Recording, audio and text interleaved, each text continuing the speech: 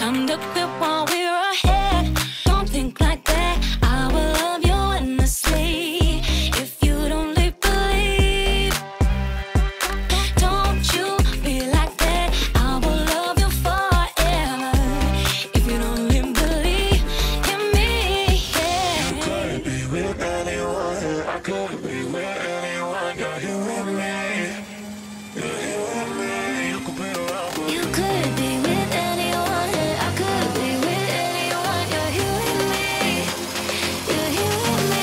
You could be around for you.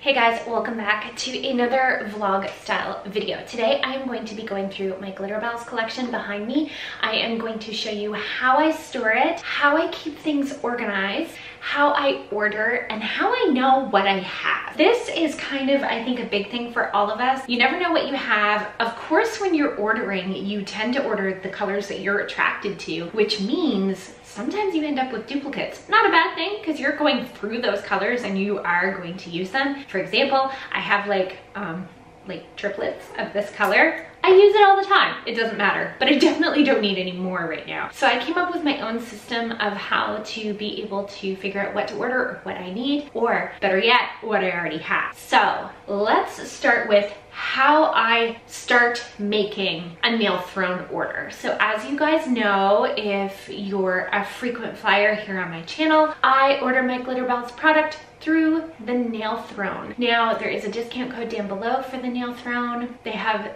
the coolest product. Love, love, love it. Every month I get an order. So the first two things that I look at when I know I'm going to be placing a Nail Throne order are my sanitizers. I have a sanitizer disinfectant spray. It is a liquid in a spray bottle. I love this stuff for various things. I kind of use this everywhere and anywhere and nowhere at the same time. I go through it fairly quickly. I'm going to say probably I order this every third time, because I order this every second time and I use a lot of this. So for reference, if you were kind of wondering how long something like this might last, this is the C19 Pro. It's a multi-surface sanitizer. So essentially it is the, in my mind, equivalent, it's the pretty equivalent, it's the pretty cousin of the Lysol spray sanitizer. So it kills enveloped viruses, 99% of bacteria, so antiviral, antibacterial. It's alcohol free. It is not obnoxious as far as smell goes. I use this after every single client. I spray down my doorknobs. I spray down my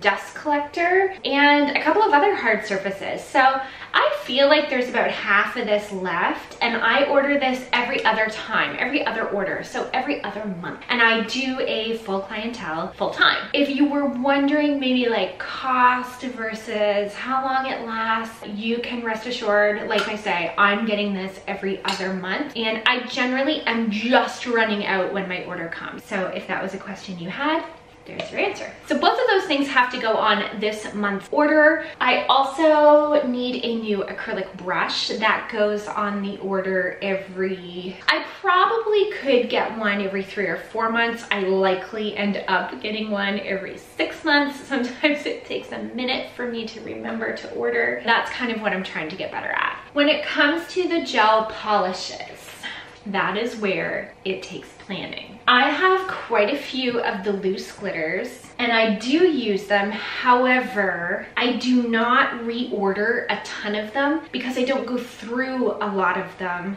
and I have so many other glitters. So although I tend to use these obviously because they're out, and they're out because they're gorgeous.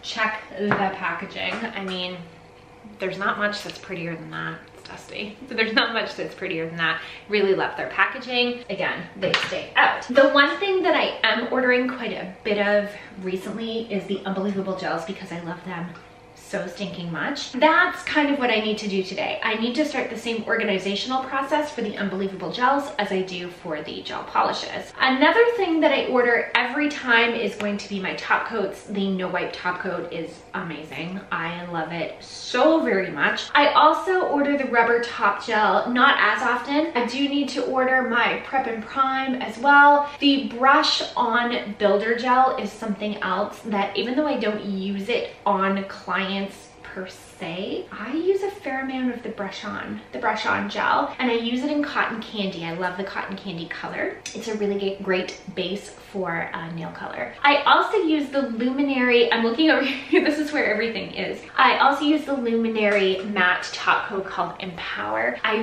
really like that, cured for 10 seconds before I use the Magpie pigment for an ombre type nail. So if you have been struggling with that maybe and want something else to try, that is what I found worked for me personally. I know sometimes it's really hard to find ways to make that stuff work. Let's get on to the gel polish list. I keep the list in my phone because sometimes I'm ordering from home and I'm obviously not looking at the wall. It's just listed under Glitterbels gel polish. So I'm going to put a screen capture up here of my list to show you how I keep things organized. You can see on the screen capture that they are alphabetically organized. However, they are not alphabetical within the list. I didn't think I needed to go that far, and so far I've been right. Now, the last order that I made, I'm pretty sure I didn't put the gel polishes on the list, so I need to go back into my last time order, make sure the gel polishes are on the list, and then I need to do the same type of list for the Unbelievable gels. Because for the first little bit, I totally knew which ones I had, and when I went to order, it was no big deal because I was ordering in kits, like I was getting the collection. It didn't matter. Now it matters because now I'll be buying singles. So what I'm going to do at the very bottom of this list is do a Unbelievable gel list. I'm going to keep it separate because I feel like that's going to be easiest. Next, let's talk about how I store them. So in keeping with how I store my gel polishes for use, I keep them right behind my working desk. I start with my Unbelievable gels down here. These are the easiest for me to grab, and lately they're the ones I've been using the most. I keep them down here. I also am using the dots, as you can see, on everything. Those dots have been such a lifesaver, I can't even explain to you. Those are in my Amazon store down below, linked into like the link tree. The Unbelievables are here. I hope to expand this collection. With expanding it is going to mean taking the glitters probably off of here, but we're gonna cross that bridge when we get there because I don't really know where I want the glitters to go. Moving on, we can get up into my gel polishes, which I'll go right here.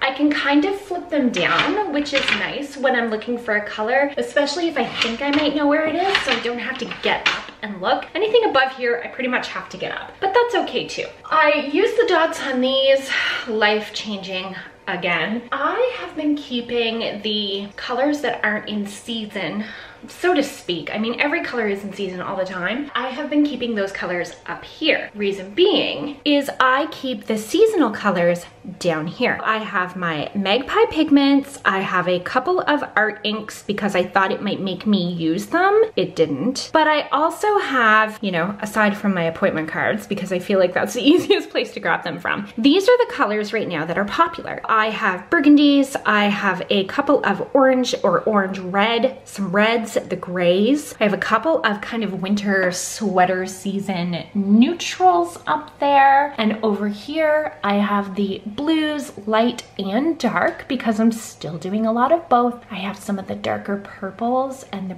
kind of burgundy purples. And I also have a couple of grays over there. The emerald colors, like the really pretty ones that are really starting to get that focus, really starting to get popular. Those are on display. Client can see them when they're sitting in the client chair. I think it makes a pretty good view over there. I really like how it looks. Again, I have the dots on them, which I cannot say enough good about. The stands are also from Amazon and I have them listed. The stand that they're sitting on, of course, is IKEA, and that is where I keep, let me flip this up. That is where I keep my acrylics. So that is for another video because honestly, there's no storage going on there. Throw them in. When I need one, I dig through every single one of them until I find the one I want. So that's the way that is. I hope you enjoyed this video. If you have any questions at all, pop them down below or get a hold of me on Instagram. Everything is from the same handle. Thanks for watching. I hope you subscribe and I hope you stick around.